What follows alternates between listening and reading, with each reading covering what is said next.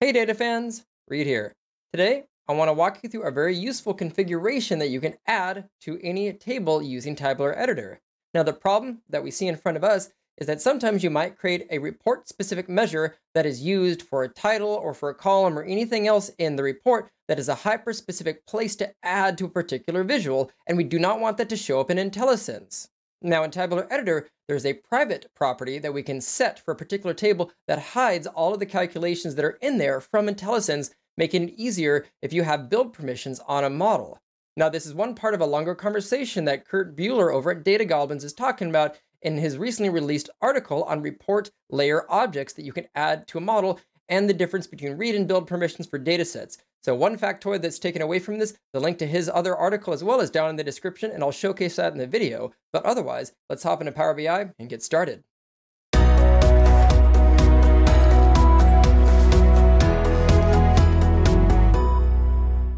So starting the conversation from the problem itself, now if you or anybody else is connecting it to your data set and they want a clean list of measures that would make sense to use in other calculations, as an example, sales year to date, which I am writing up here in the formula bar, if I wanted to be able to write something that calls upon another calculation, here is the problem. Let's go ahead and type out calculate. And now as soon as I put up the square bracket to pull up all of the measures, there's a couple of ones in here, specifically the sales plus percentage and the sales waterfall title, that are two specific calculations that were designed to be used with a very particular visual. So I do not actually want this to show up in my list of available fields, or as well, down here at the bottom, the y-axis start would be another example of things that are hyper-specific. Now, again, I will link you down in the description to Kurt Bueller's great article about this that talks more in depth about many different ways to clean up the model and get rid of this, but this is one really useful feature in Tabular Editor to get these to be hidden. So I'm going to open up Tabular Editor and show us how to do that.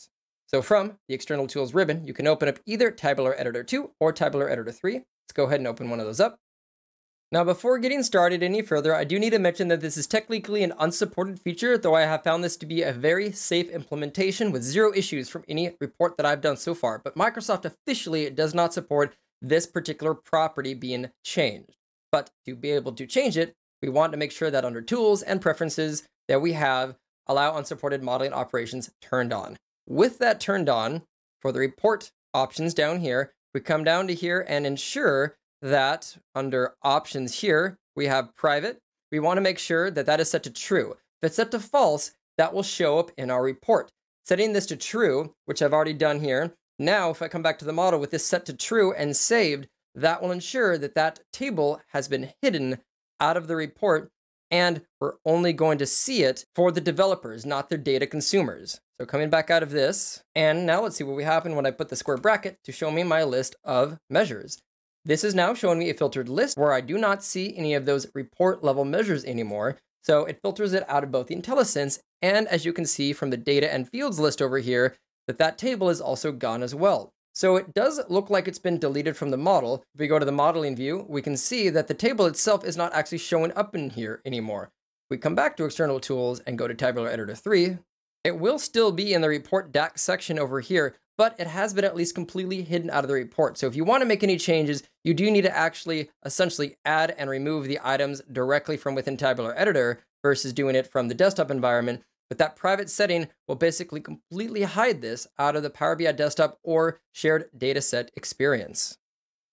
And as I mentioned, this is something that I learned from Kurt Bueller over at Data Goblins. The article in front of us that we see here is very extensive on a conversation around reporting, checklists, and a lot of things you can do at the report level for customizations, hacks, quote unquote, and upgrades. So I highly recommend checking that out. Kurt does amazing content and one of the best out there for creating summarized information like this. So please go check that article out for more information related to what you just saw here today. If you liked the video, check out some of our related content. Don't forget to like, comment, or subscribe if you liked the video.